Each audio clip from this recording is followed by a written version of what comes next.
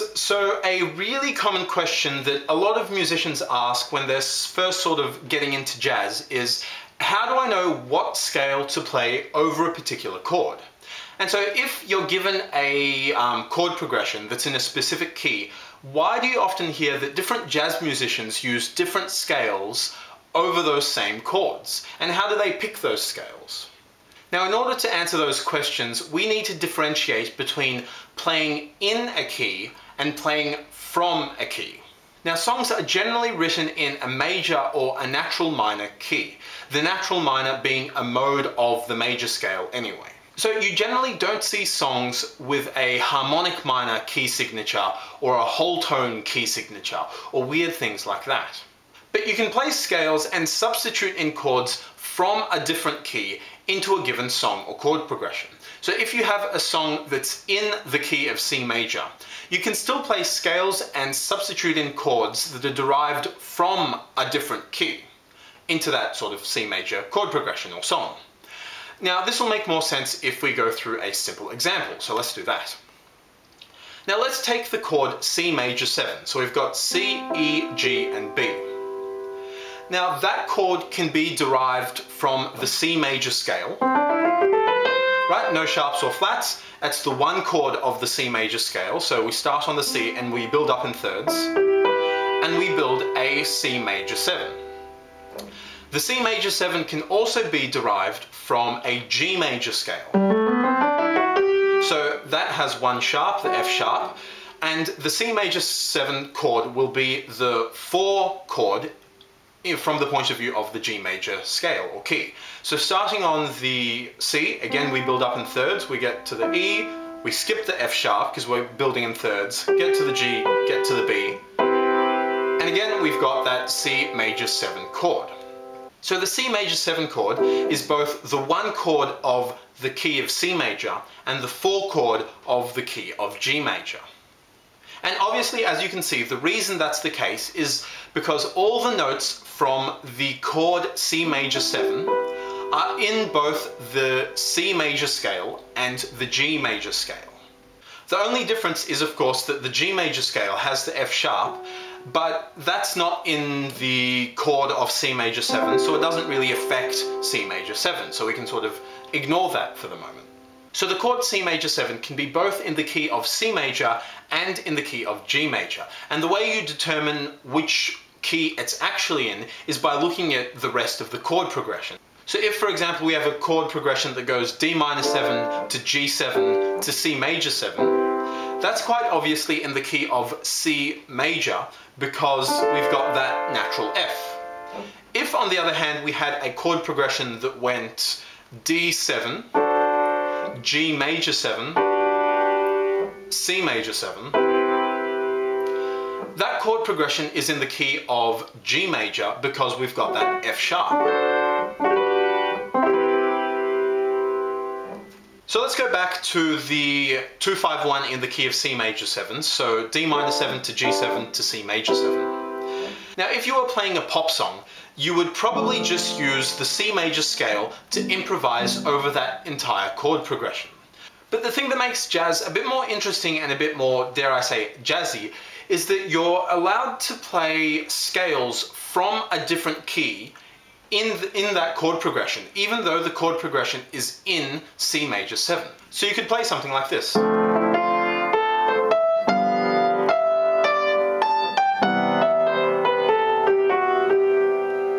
Right, so over the D minor 7 and the G7, I was just playing the straight C major scale. Then when I got to the C major 7 chord, I started playing in the key of G major, by inserting that F sharp.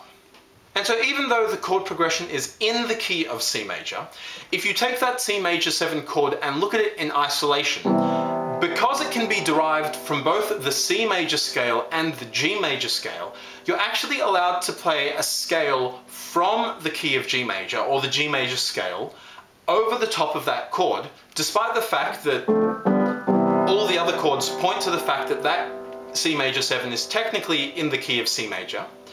But in jazz, you don't have to necessarily stick to that. It'll still sound good if you play G major over that one chord because that chord can be derived from G major. And incidentally, playing the G major scale over a C major 7 chord means you're technically playing the C Lydian mode. Which again, as a little aside, is the mode that was used a lot during the bebop era to avoid sort of the avoid notes. But again, that's sort of an aside. Now, in the same way that you can play the G major scale over the C major 7 chord, because you can derive the chord from the key of G major, you can do the same thing with chords. For example, if we take that same chord progression, the 2-5-1 in C major 7,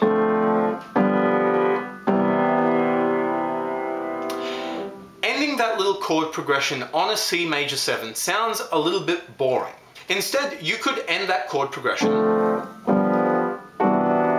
with a C major 9 sharp 11.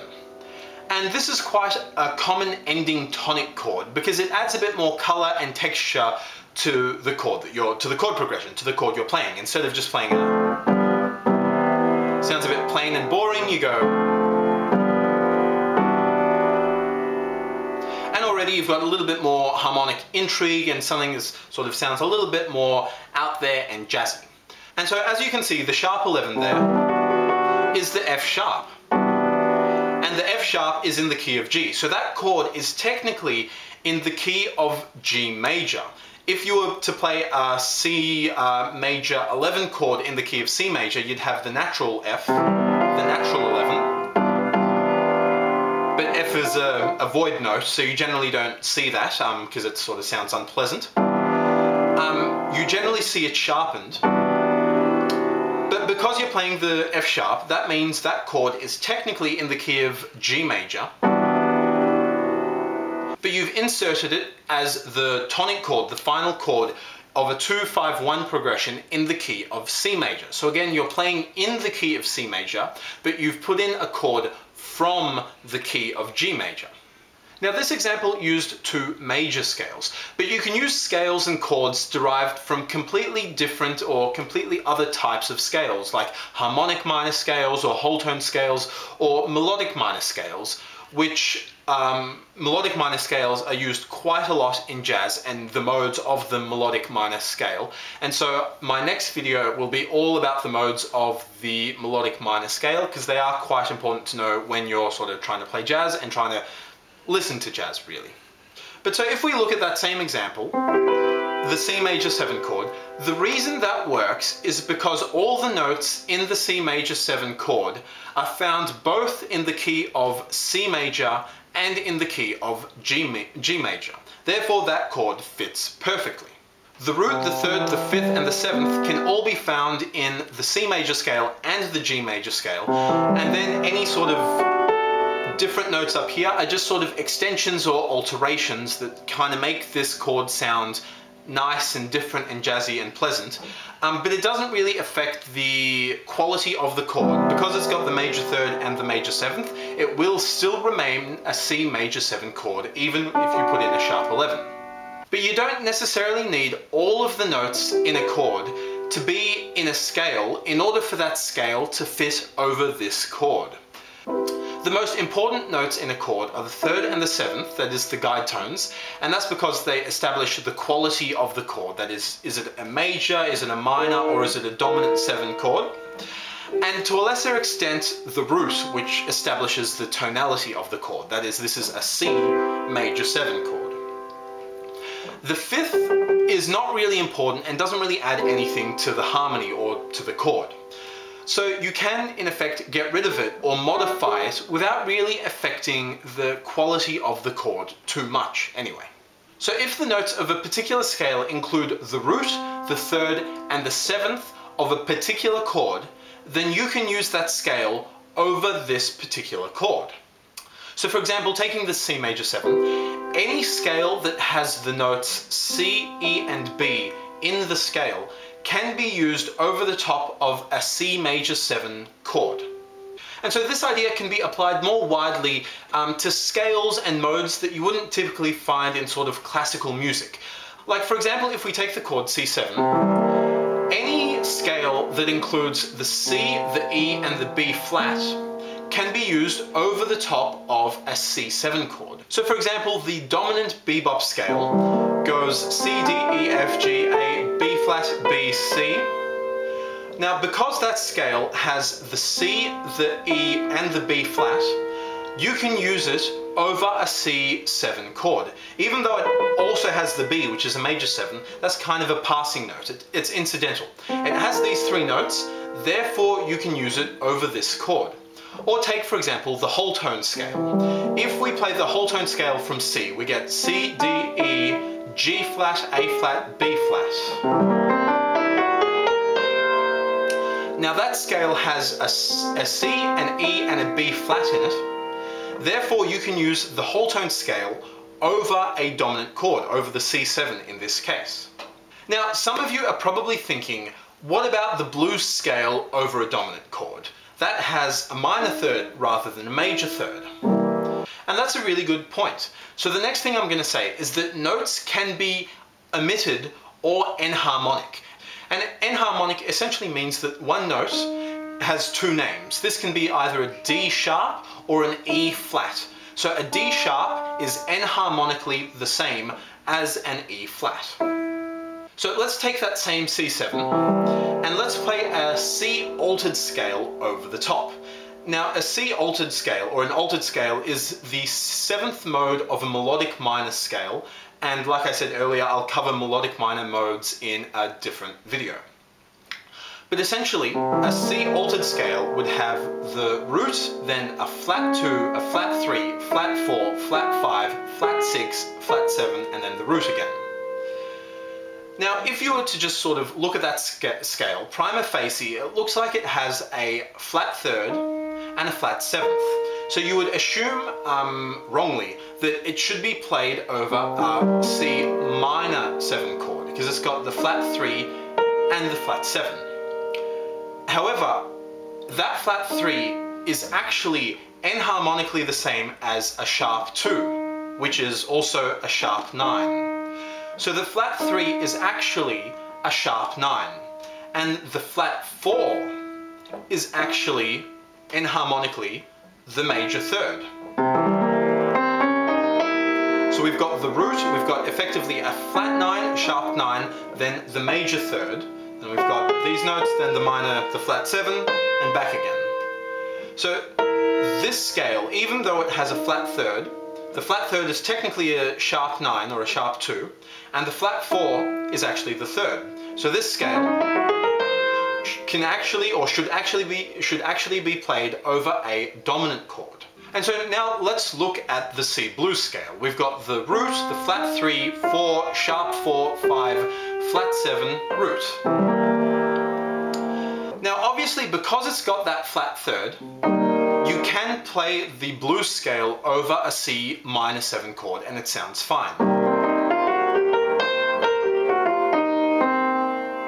Right, because the C blues scale is also more or less the same as the C minor pentatonic. So it makes sense that you can play it over a minor 7 chord. But again, if we think of that flat 3 as enharmonically the same as a sharp 2, or again as a sharp 9, then suddenly we don't have a flat 3rd anymore, instead we have a sharp 9. And incidentally, the sharp 9 is a really, really bluesy note.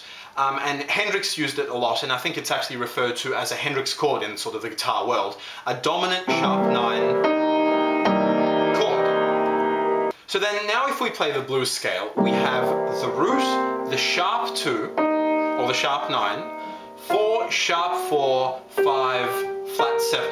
So we've got that flat 7, and we don't have a major 3rd at all. And that's perfectly fine. The fact that we're not playing it doesn't mean it doesn't sort of exist, or it's not implied by the scale. We're just kind of skipping it or omitting it. And that's why the blues scale fits over a dominant chord, because even though it doesn't have the major 3rd, it also doesn't have a minor 3rd. It technically has a sharp 9. And so by now you would have hopefully understood that any scale that has a major 3rd and a major 7th can be played over a major 7 chord. Any scale that has a minor 3rd and a minor 7th in it can be played over the minor 7 chord. any scale that has a major third and a minor seventh can be played over a dominant chord. And sort of extending that, any scale that has a flat third, a flat fifth, and a flat seventh can be played over a half diminished chord. The flat fifth in this case being a bit more sort of important to the harmony of the chord because it's an altered fifth, it's not just a perfect fifth like it is with all the other chords. And so now if you have a look in the picture-in-picture here, you'll see a list of scales that you can use over each chord type. Now this list isn't exhaustive, there are far more scales that you can use over particular chords. And I'm not going to go through every single one of these in details here, because I don't want to just state them. I want to show you how they're actually derived so that you understand where they came from and how to think about them. And then you'll sort of be able to use them a bit more sort of knowledgeably, and hopefully a bit more sophisticatedly. But essentially over a major 7 chord you can use the Ionian mode, the Lydian mode, or the Lydian augmented mode, which again is a mode of the melodic minor scale, which I'll go over in my next video, or the major bebop scale. Over a minor 7 chord you can use the Aeolian mode, or the Dorian mode, or the Phrygian mode, though Phrygian mode is a bit iffy. Over a half diminished chord you can use the Locrian mode or the half diminished mode. Over a dominant 7 you can use the Mixolydian scale, the Lydian dominant mode, the Mixolydian flat 6 scale, the altered scale, the Dorian flat 2 scale, the major pentatonic, the blues scale or the minor pentatonic, the 5th mode of the harmonic minor scale, the 5th mode of the harmonic major scale, the dominant bebop scale, the dominant diminished scale, or the whole tone scale.